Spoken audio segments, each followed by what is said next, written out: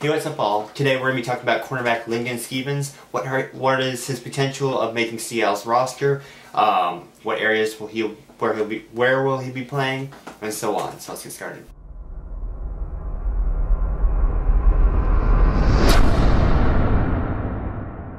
So Linden Stephens for the last couple of years, he's bounced around on different teams, practice squads, and so on. He never really got any game practice at all. Starting September of last year, he made Seattle's practice squad and was there for quite a bit of time. And then in December, Miami picked him up, and he played in a few games for Miami. Had registered 30 tackles and 30 tackles and 30 on the field. So he got a little bit of game practice. So Seattle mainly played him during camp, when he was in camp, at the nickelback position. So the big thing for Seattle right now is they only got Ugo Madi at the nickel position. Eventually, once he gets better, he can be the starter. But right now, he needs somebody to push him or take over just to get time to get acclimated, perform better. He needs someone to push him. So Linden Stephens is a player that could do that. Now he doesn't have the long arms or different characteristics that Seattle likes for the nickel corner position.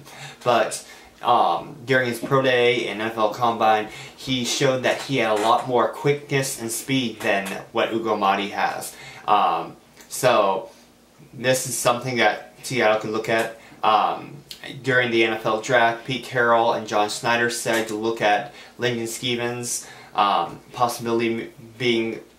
potentially being a starter in their secondary at least the nickel cornerback position. Now with Quentin Dunbar's legal issues, it is very possible that he could make the roster just because of that.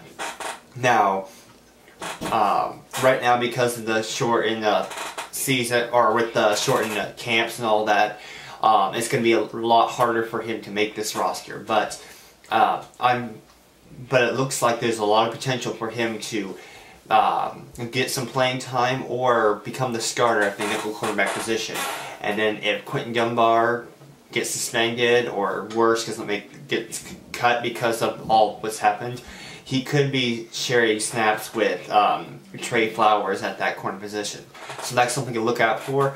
Keep an eye out for more of my videos. I'll be doing more of these breakdowns on different players that Seattle has. Keep an eye out for that. I'll see you around. Go Hawks.